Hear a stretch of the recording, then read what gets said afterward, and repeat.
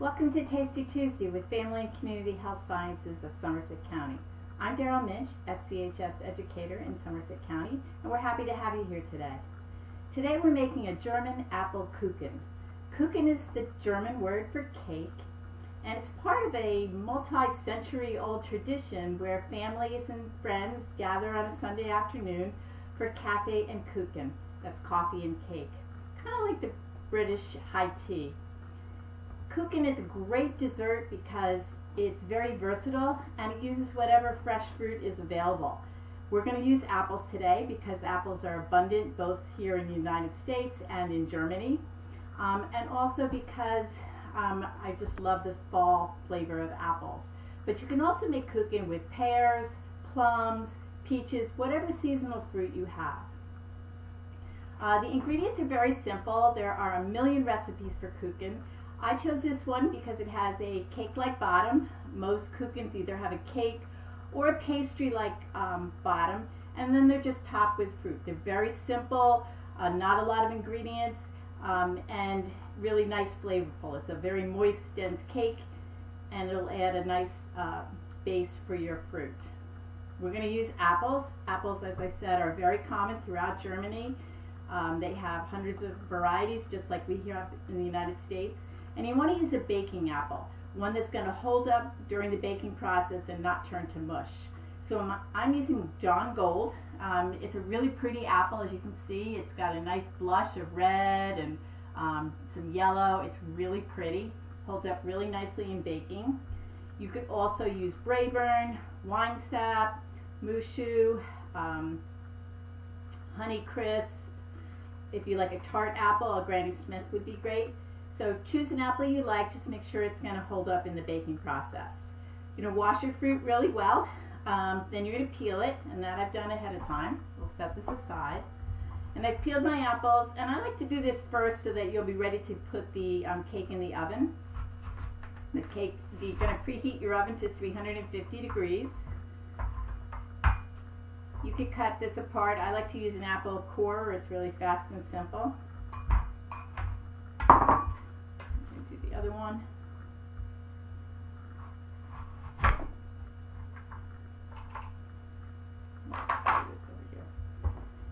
And actually what I'm going to do is I'm going to take my knife and I'm going to cut my apple slices a little thinner. So I'm cutting each of these in half, that way they're not quite so fat. You don't need to worry about treating the apples because you're going to do it right before you're ready to put it in the cake, and really not going to turn any brown color. Apples are a good source of fiber, great for snacks. They pair well in salads. You can even use them in cooked dishes. They work nicely with chicken.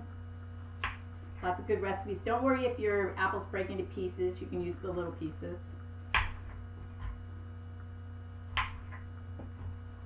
This dish comes together really quickly, so it's great.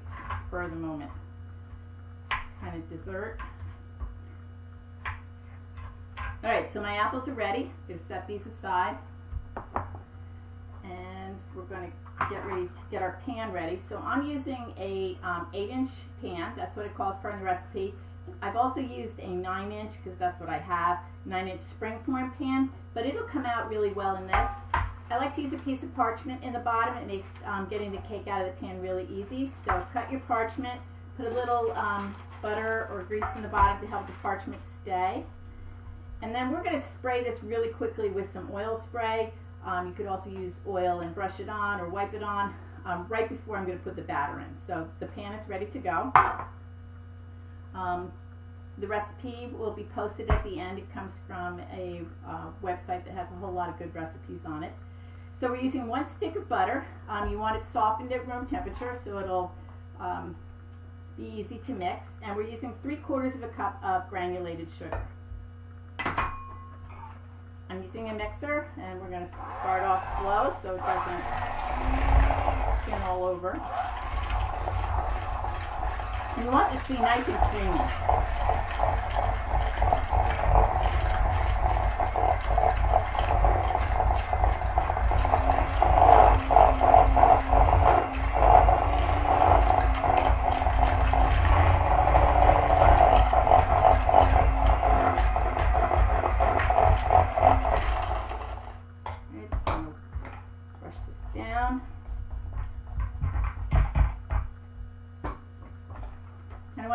fluffy, so give it a while.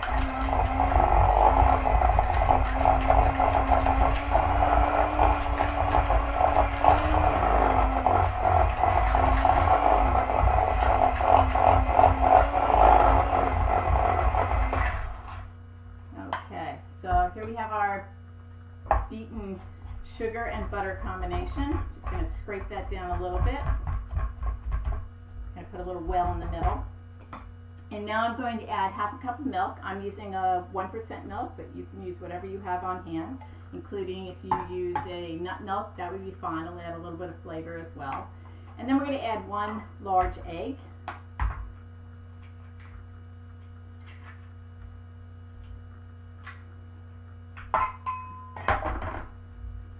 Again, we're going to beat this slowly at first until it's well mixed and the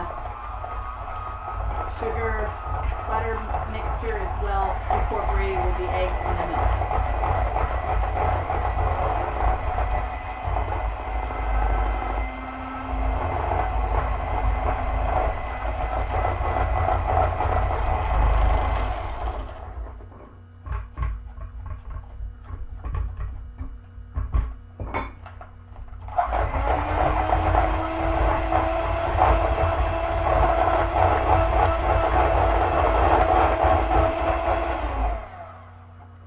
See, if you have your ingredients all together, you could put this together in like 20 minutes, or I mean, it won't be quite 20 minutes, 15 minutes.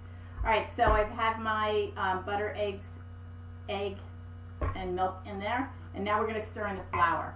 So I'm going to just set this aside a minute. So I have 1 cup leveled off of all-purpose flour, and we're going to add 1 teaspoon of baking powder.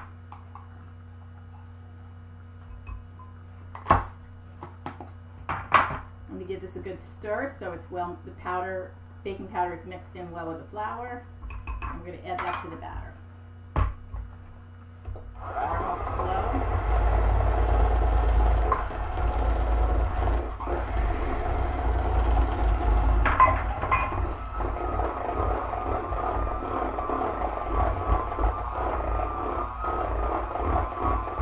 So we just want to get this nice and incorporated, but we don't want to overmix the batter. Just going to scrape off the beaters. Now I know for some of us, we have fond memories of licking the beaters. That is not recommended anymore. Raw eggs, raw flour are, you know, natural products, and it's possible for them to have some bacteria on them. And if that bacteria wasn't good and you lick the raw batter, you could get sick. So you want to avoid licking the raw batter. If you have children in the kitchen, you want to teach them to keep their fingers out of the batter and wait till the product is fully cooked. Okay, so I just want to make sure everything is well mixed. And you have a nice thick batter. It's not really runny, but it's nice and liquid. So we're going to take our baking pan, and I'm using a spray that has some flour in it. It's not required, it's just what I happen to have. Just going to coat that pan really nice. And now I'm going to scrape in my batter. Make sure I get all of it in here. It's a nice, moist, dense cake. Has a buttery flavor.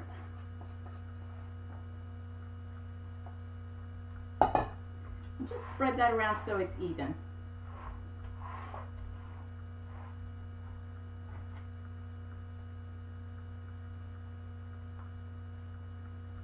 Okay, perfect. Set this aside. And let me just wipe my hands a little bit here. We're going to take our apples now, and we're going to put them in concentric circle. I'm going to start on the outside. I'm laying them down so that they point towards the middle. You'll have to angle them a little bit as you go, but I'm just making a nice, right next to each other, touching. You could let them overlap a little if you want. And you want to press them down into the batter because you don't want them to fall out as they're baking. So press them down. You do it again once you're finished putting all the apples in. Makes a really pretty pattern. Again, great to do with peaches, for pears. I've had plum kuchen. It's delicious. Take advantage. And it comes together so quickly that you can have this ready for coffee or a meal, or a special breakfast treat once in a while. It's a nice coffee cake, if you will. So once you get to the edges are done, you're going to do the middle. It'll overlap a little bit with the outside ring. You may not need all of the apple, depends on the size of the apple. Again, just press them all down. You want to take a couple little pieces and put them in some of the spaces that you have near the edges, or put a little more apple flavor, that's okay. Alright, so we have our apples all arranged on top. And then we have one last thing we're going to do, and that's we're going to take some cinnamon and sugar. So I have 1 tablespoon of sugar. I'm going to add 1 teaspoon of ground cinnamon.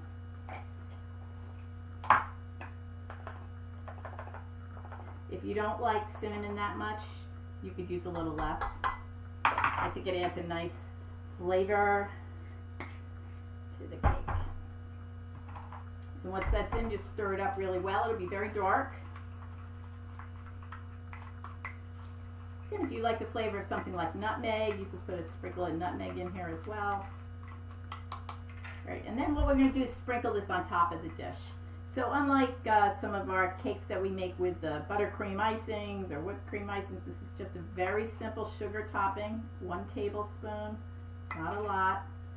Now this cake, when you serves 8. It's an 8-inch square pan. You're going to cut into 8 slices. It's about 170 calories for each slice, so not bad. I have not tried yet to freeze it, but I am going to do that. I don't see why it wouldn't freeze well. But if you had all your ingredients together, you could even bake this up really quickly the night before. So I have that ready. It's going to go into a preheated 350-degree oven for 45 minutes. The sugar will be a little bit brown. The cake will have risen some. You can use a toothpick to test the cake. You don't want any residue on the toothpick when you pull it out. That means the cake is done. I would cool it on a cooling rack for at least 10 minutes. You can run a knife around the outside of the edge, and then it is possible to flip it over. The sugar will mostly stick to the top, but if you wanted to stick a piece of like wax paper on, when you flip it over and then flip it back right side, that will work. So it should come right out of the pan and you won't lose any of the topping. So let's show you the finished product. Here we have our finished product, Apple Kuchen, all ready for a nice meal. Here I had another one. I cut a slice out of it. So I'm just going to try a piece here. Delicious. Really perfect flavor of fall. It's not too heavy. Really just right. If you wanted to dress it up a little, you could put like just a dollop of whipped cream on it, but it's usually served very plain. So I hope you'll make the Apple Kuchen. The recipe will be available on the website. It comes from a website called, now I gotta put my glasses on again. 31daily.com, 31daily.com, and we'll post this in the comments. And then you would Google easy apple kuchen, and it's a great recipe, easy to do. You should have all the ingredients you need in your home. Maybe you need to go out and buy the apples. Enjoy!